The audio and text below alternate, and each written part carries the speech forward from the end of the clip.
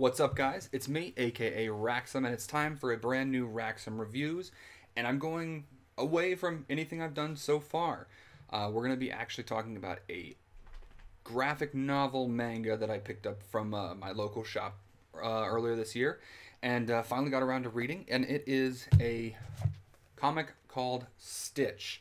Now, for those of you who don't know who Stitch is, shame on you. Shame on you. Stitch is the title character from Lilo and Stitch. He is an alien from outer space, and he has had, let's see, 2, 3, 4 movies, I believe, as well as an animated series, and then an anime that was done in Japan because Stitch was such a popular character over there. So this manga is actually a continuation of the Japanese anime, which is really cool. This takes elements from both the American stuff and the Japanese version. We're introduced to characters from both. We meet Yuna, who is the girl from the Stitch Japanese series, and we meet Lilo, who is the girl from the Lilo and Stitch series, as well as Jumba, Pleakley, and all the other characters that are introduced throughout both of the series. When I picked this up, I knew it was probably going to be a more juvenile, story, which it was, and that's totally cool. The stories actually are a bunch of just different split up things. Each one is a standalone, one-shot little story that is kind of a fable. It's to help teach kids, the difference between right and wrong, as Stitch learns the difference between right and wrong. And just because of that, it's very endearing. We get to see Stitch try and be a good person, or good alien, or dog, or whatever he's trying to pretend he is at that specific moment. In this, we start off the first half of the graphic novel with Yuna, and Pleakley and Jumba end up showing up later and becoming a part of the story. And then about halfway through, we switch over to focus on Lilo's stories. Excuse me.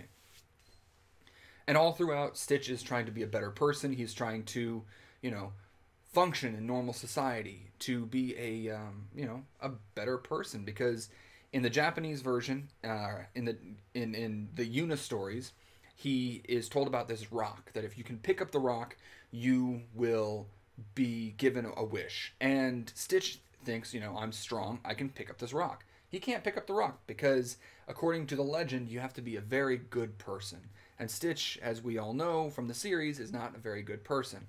So he spends most of the time he's with Yuna trying to be a better Stitch. And oftentimes the story would start off with him being very bad at being good, and then later on doing it despite the fact that nobody thought he'd be able to do it. I remember one story in particular where he was trying to catch butterflies, and once he realized that if he caught them they'd become endangered, he decided to leave them alone. And I thought that was really cool, just seeing Stitch's personal growth throughout individual stories. So yeah. And then on Lilo's side, it's just Stitch and Lilo living together as they did in the stories.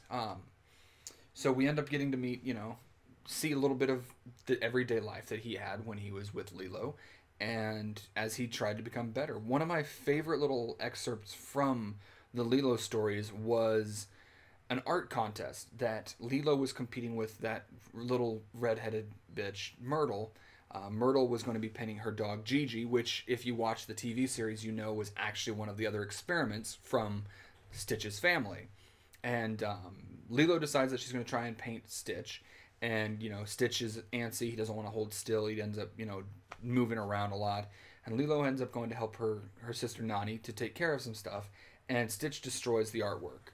And it makes Lilo sad. She's angry at Stitch because she's a child and children get angry when they're sad. And it ends up winning the competition, and Stitch is credited as the artist, and it's really cool because Lilo then realizes that while Stitch may be a destructive force of nature, the way he does things is very beautiful.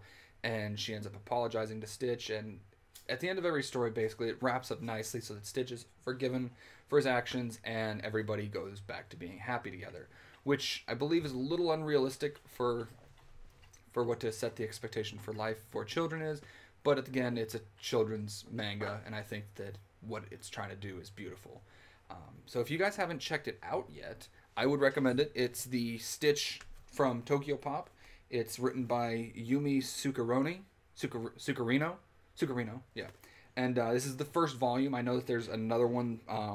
Haven't decided whether or not I'm gonna actually pick it up, but the artwork inside is beautiful and it's pretty well written considering that it's written for children. So yeah, that's all I've got for you guys today, and thank you so much for tuning in. Check out my other reviews. We've got so many that have been coming out lately, and I'm really happy about that.